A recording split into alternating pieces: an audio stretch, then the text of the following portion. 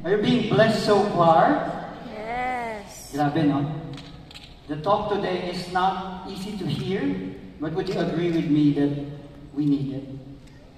Amen. So, na-imagine ko in a way, when Moses was doing this to the Israelites, para siya actually nagsasermon di ba? Alam niyo yung feeling na naging mga anak dito, di ba? Yung pagka pinatawag na kayo ng magulang niyo, at sinisermonan kayo habang nakaupo, yung wala kang magawa, tapos pinapagalitan ka lang, so gano'n. But now that I'm getting older, and I realize that tough love is as important as gentle and loving love. Do you agree? Yes. Because if that will not be given to you, you will not go further in life. Amen? Can you look at the person beside you and tell that person, we need this. So here's what's the exciting thing that happened after that. So pagkatapos ni Moses, na meron ng mga principal's office and everything, he was now trying to console them. Parang he was saying this in Deuteronomy chapter 1, verse 32 to 33. Ang sabi niya doon, but even after all he did, you refuse to trust the Lord your God, who goes before you, looking for the best places to camp, guiding you with a pillar of fire by night, and a pillar of cloud by day. So parang unti-unti niya na nang pinapaalala, bukod sa mga pagkakamali nila, he was already reminding them. Pero tingnan nyo, kahit matigas yung ulo nyo, anong ginawa ng Diyos? Nagpadala pa rin ng pangangailangan mo. Tingin ka sa katabi mo. Sabi mo sa kanya, nagpapadala lagi ang Diyos ng bawat pangangailangan mo. Do you agree? Yeah. Regardless if you're bad or you are good, that's how much God loves you. I want to state that fact today. But I love what Brother Bo was saying, that He will not prevent the bad consequences of your bad choices. And that is the completeness of love God has. So what happened next is Moses reminded them of everything. Naalala nyo ba, mga anak, that the Lord led you to the promised land? That God appointed your leaders? That God allowed you to have victory? Because the promised land, may mga nakatira. Diba? They have armies, but they won't. And God prepared the land by dividing it for each tribe to flourish. If that's not persistent love, I don't know what it is. Do you agree? Parents who are parents here, alam mo yung sitwasyon na pinagalitan mo yung anak mo, tapos inis na inis ka na sa kanya, tapos lalapit sa'yo, ang cute. Di ba nagtitimpi ka lang sa loob, pero parang gusto mo lang, di ba? Pero sa loob, ang saya mo. Pero sa yung mukha mo, syempre, galit ka pa rin.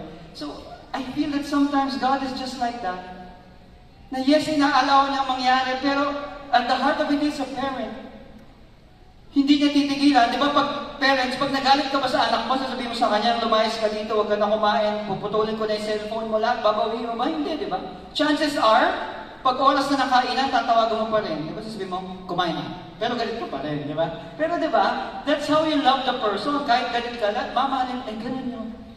That's why Moses was also talking about, aside from remembering the painful lessons, also remember that God has been persistent. Because the people of Israel were quite distracted. And that is the problem also of today, distractions. Would you agree? You remember that they were distracted when they were traveling to the promised land. There was manna from the desert. Diba? May dumadating, pero yung mga kasabay nilang hindi Israelita, nagreklamo, ay, ang init, ay, ang ganito. So sila din, nagreklamo na. Nahawa. And that happens today. Distraction happens today. And it's helping us have soul dementia. Because the distractions feed you with so much, you don't even have time to process it well and digest it properly. What am I talking about? Sino dito yung nakaranas na, nasasabihin mo, I want to send an email. So you get your phone, and then you saw a notification from TikTok, and you started scrolling on TikTok, and an hour later, you realize, what am I supposed to do? Nakalimutan mo na, you forgot already that you will send an email, and you fell to that rabbit hole already of scrolling and scrolling. Have you tried that when you want to sleep? I look at social media for a while before I sleep. You started looking at 11 p.m., 2 a.m. already. You're still scrolling. You agree? that feeding distracts you. So it takes away from you time to reflect. It takes away time from you to really think about your day and what you should be thankful for. And to add to this, even the algorithm does not know if the feed is good for you or not. Do you know that? I'm sure there are social media managers here. The metric for the platform is this. If you are looking at something for quite some time and you're looking at a specific type of post frequently, naturally the algorithm will feed you more of that. So imagine if you're looking at travel posts from your friends, and though you are liking those travel posts, you're actually envious inside. Naku, mga buwisit to. Papangit naman, pa-Europe pa, hindi bagay. So, pero nila-like mo kasi gusto mo makita yung update sa buhay nila. So, update ka, and the algorithm doesn't know that the feed is feeding your envy. So what happens? It feeds you with more travel posts. And here you are at night scrolling, feeling to yourself, what have I done with my life? I'm getting behind. Napag-iiwanan na ako. Ba't sila kung saan nagpunta? Samantalang ako, dyan lang sa mall sa tabi. Diba? And it feeds you, it makes you forget that your life is already blessed. Do you agree? Can you look at the person beside you? Tell that person, stop that.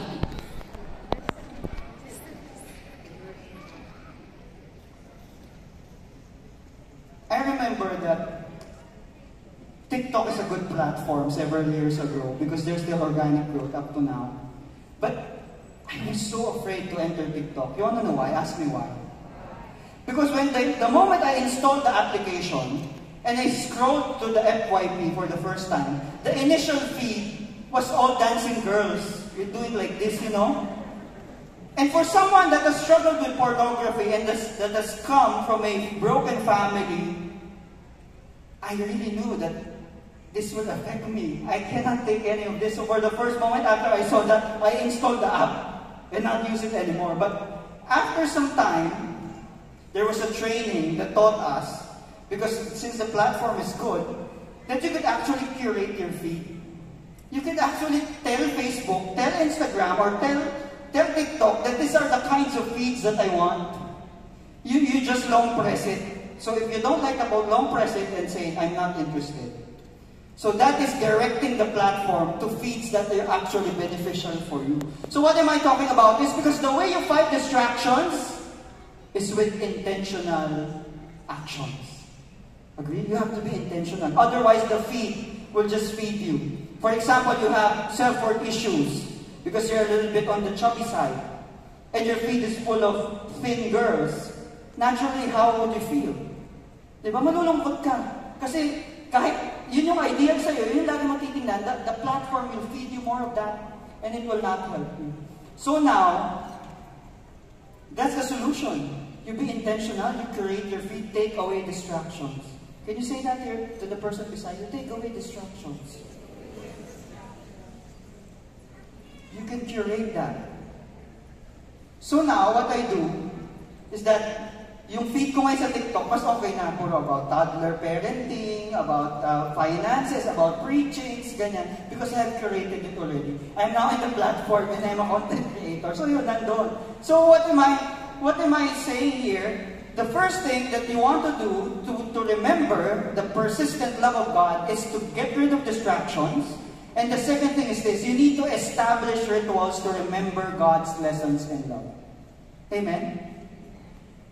Sino dito ang mga bagong kasal lang, newly married couples, or those who are engaged and want to get married soon? Ayan. Palakpakan po natin sila.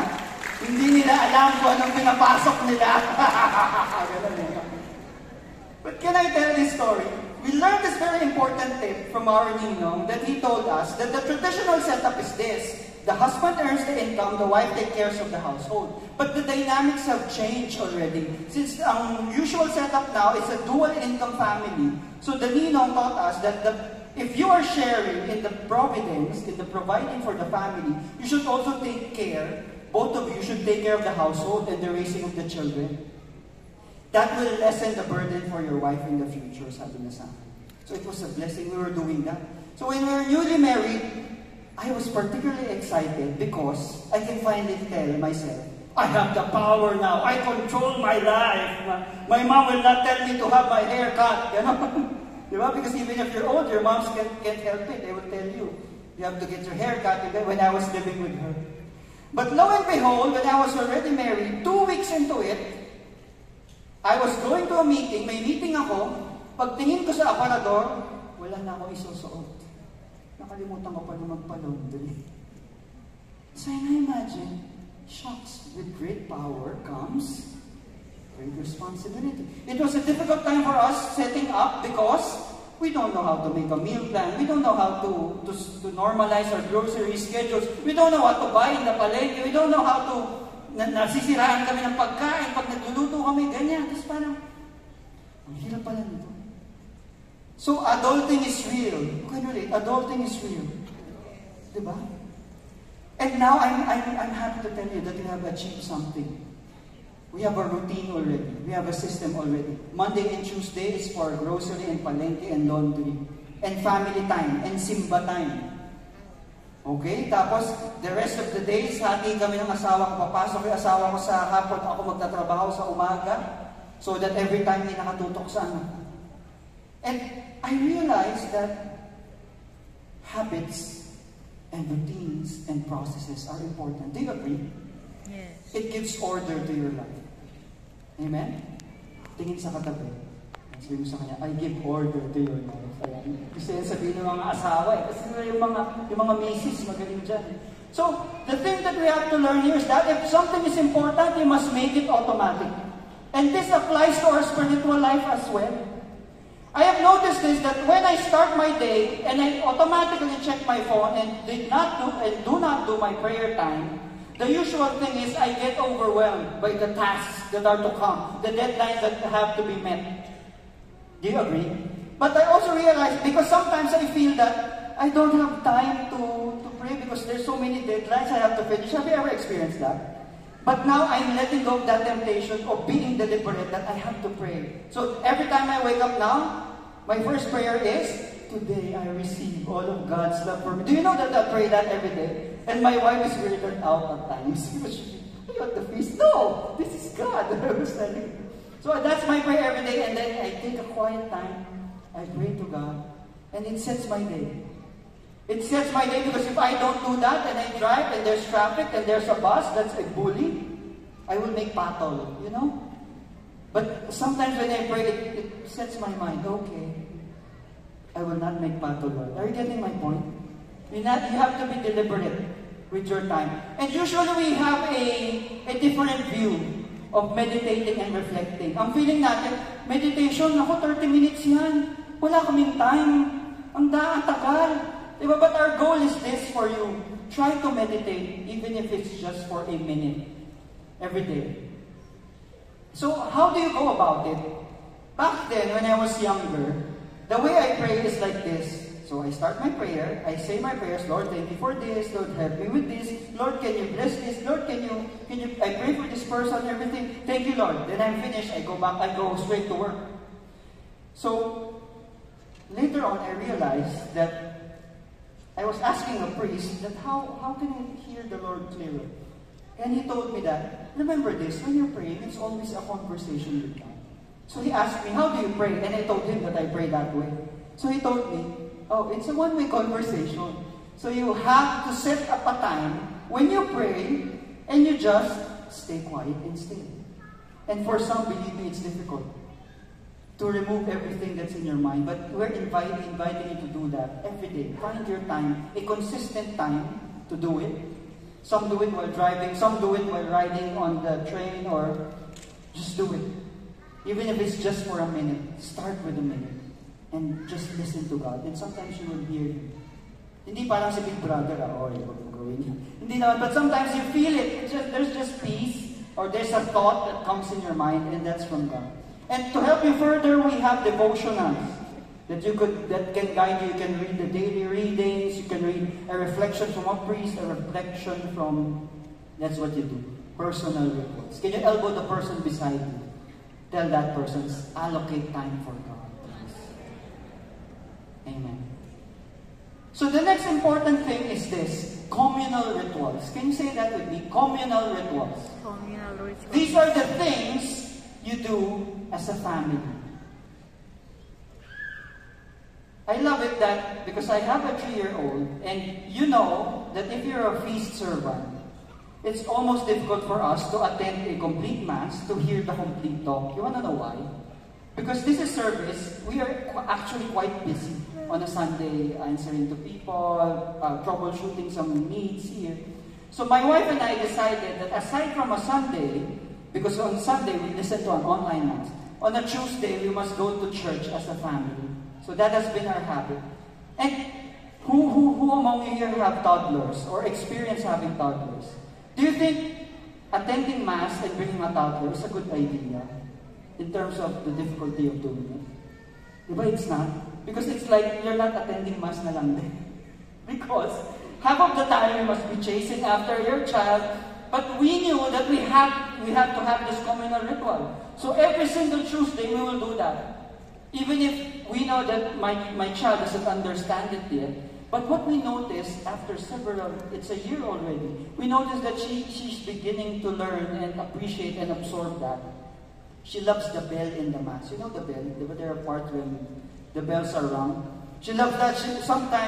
One time, sinabi niya, videohan ko daw yung nagbe-bell para pag uwi niya sa bahay, pinapanood niya. Tapos minsan na pinapanood niya sa bahay, tatay, ama namin, pinapaulit-ulit. Sabi ko, anak, lalagpas ka na sa langit. Gano'n. So yun na yung naging kahilig. So ang ginawa namin minsan, bumili na kami ng bell para sasabay siya pagka yung ano. Ang delikado lang pala doon, minsan pinatunog niya yung bell. Hindi pa dapat patunogin. Nagtinginan yung mga sakristan. Sinong nagkamali? Ganun. So may minumute ko na. But why am I telling this? Because the habit is important. Now we're realizing na makakalakihan niya to. Makakalakihan yung nagsisimba. So hahanapin niya rin pagtanda na niya. Nakuha niyo? It's a communal ritual that you have to do. It's a ritual of remembering. What's another communal ritual that you should do as a family, if you ask me? It's celebrations.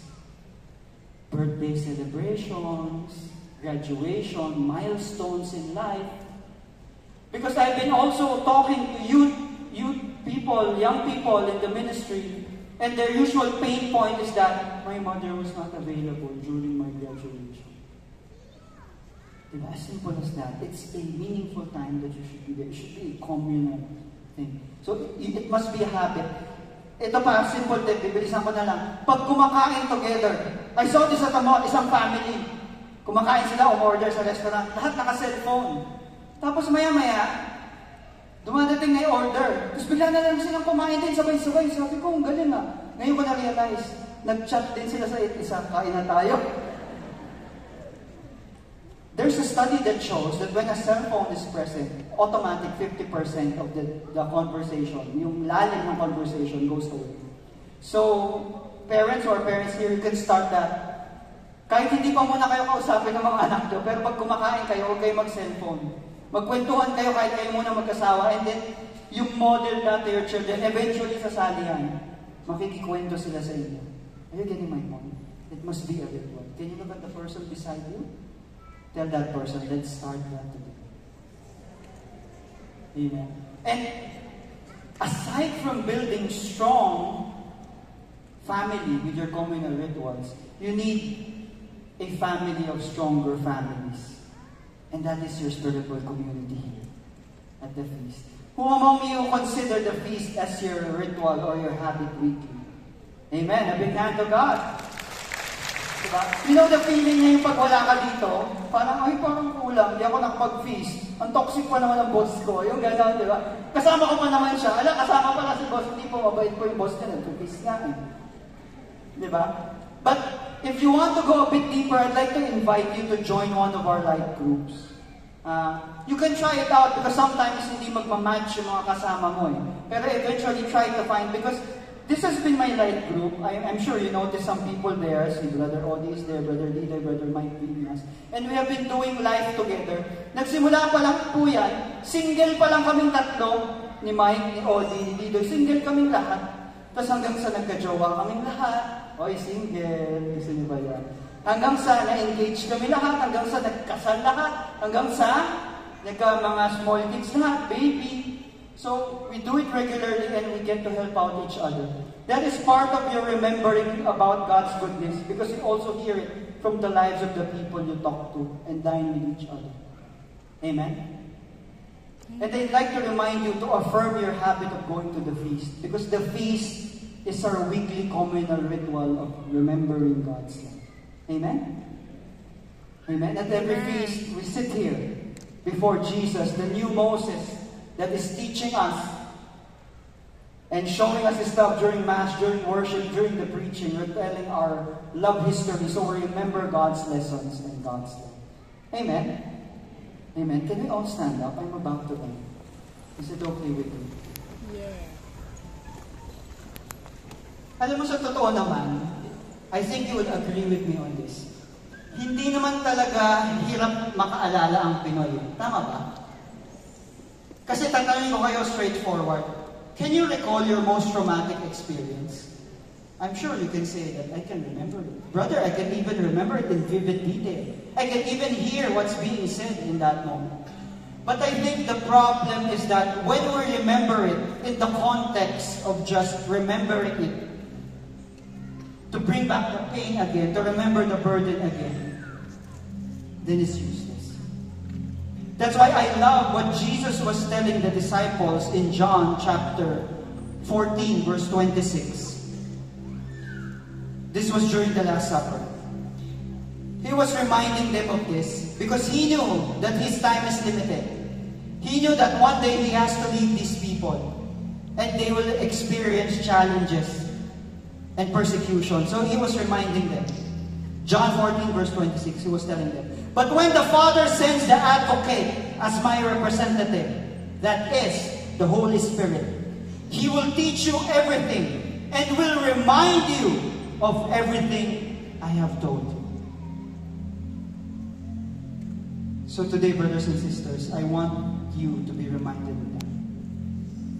That if there's a deep-seated hurt or a deep memory that you try to put under the rug, or sa Tagalog, binabaon natin sa limot, God is telling you today, you can go back to the very same memory. But this time when you go back, it will be a different experience. You want to know why? Ask me why.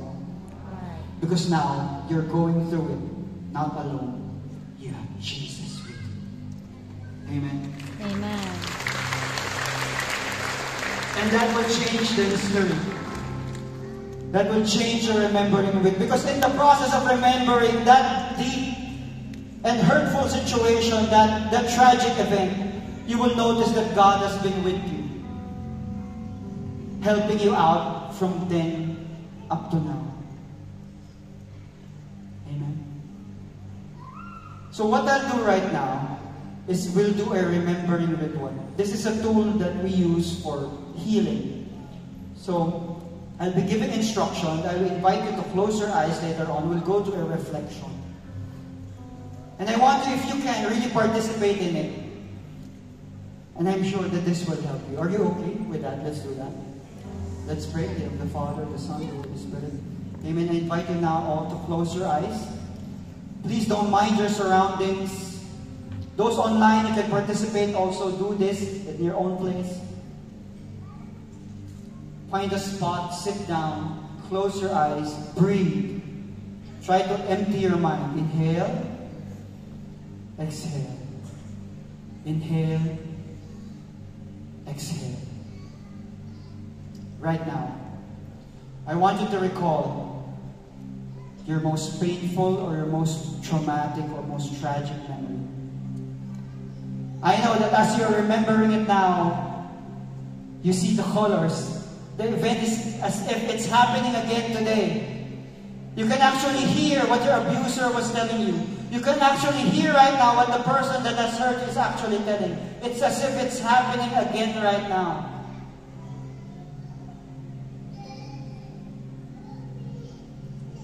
As you're reliving that moment now, I want you now to change the situation. Because this is now just in your head. You have the power. You can control this. So what you do now is you take away the color. It's still happening. You're still there. The situation is still happening. You can still see the clothes of the person that has hurt you. You can still hear the voice of that person. But now the scene is black and white. Let's shift it further. Now as you're replaying that scene, I want you to take yourself out of that situation. Imagine now that you're in a room, seated by a couch, and you're now just watching this black and white tragic experience that happened in your life. As you're watching that, you remember, aray Lord, masakit pa rin. Lord, bakit nga ba nangyari to? You're watching it now on that flat screen TV, sitting on your couch. And I want you to imagine now that on the left side of the room there is a door, and the door opens, Jesus comes in, sits with you beside the couch, holding your hand and telling you, anak, I'm sorry that this has to happen to you. What happened was wrong. What happened was not okay. But I'm here today to tell you that things can change. That you have the power to move on from this because of my love and my mercy. Imagine now that as you are holding God's hand and as that scene replays in that flat screen TV, that the pain you're feeling is now slowly fading away because you're holding the warm hand and the firm grip of Jesus right now.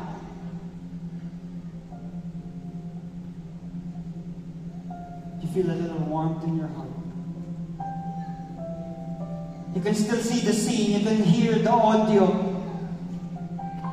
but you feel stronger now. Because you're holding Jesus' hand while this is happening. As you're watching it, as you're replaying this moment in your life.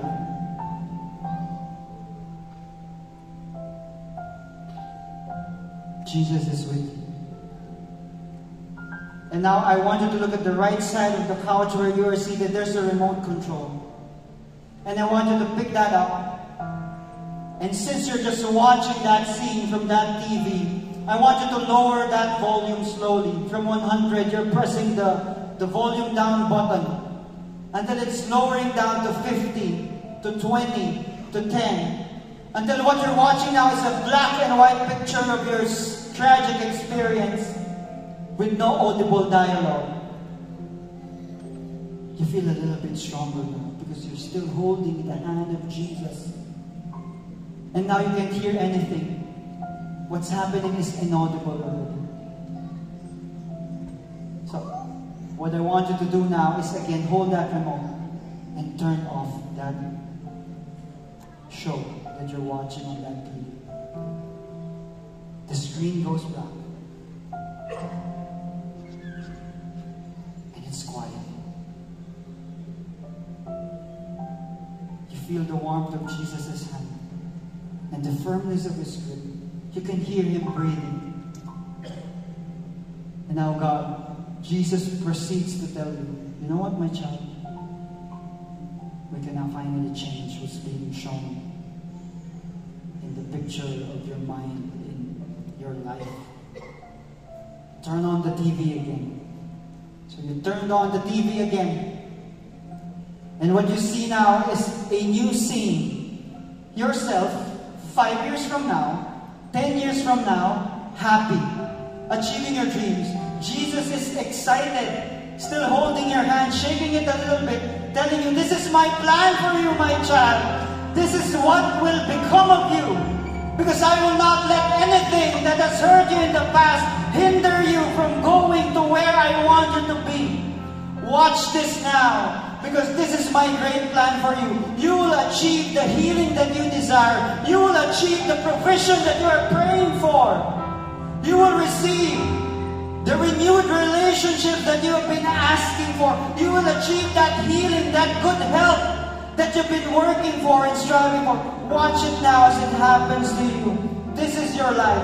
Because starting today, you will move on with life, not alone, but with me, holding your hand, gripping you tight, and telling you that nothing in this world can separate you from my love and my power. Yes, Bad things can still happen, but I will tell you today that I will always use it for good. That I will always use it to transform it to a blessing for you. Amen. Amen. Jesus now proceeds to hug you and embrace you so tight that all your worries fade away. You just feel this warm, happy feeling. Thank you, Lord, for embracing me today. Thank you, Lord, for loving me today. Thank you for reminding me that you are here. Amen. Amen. Almighty Father, I thank you because you are actually here. Your presence is strong here today, Father. And our prayer is that we may be always reminded of that goodness, your presence, your power. Right now, brothers and sisters, you can open your eyes. And we'll be singing worship. I want this to be a declaration for you. The Lord, sama kita. And I will move through life with you. You are my strength, Lord. You are my courage. So I want you to voice that out as we sing to God, as we worship God today. Can you raise your hands, please?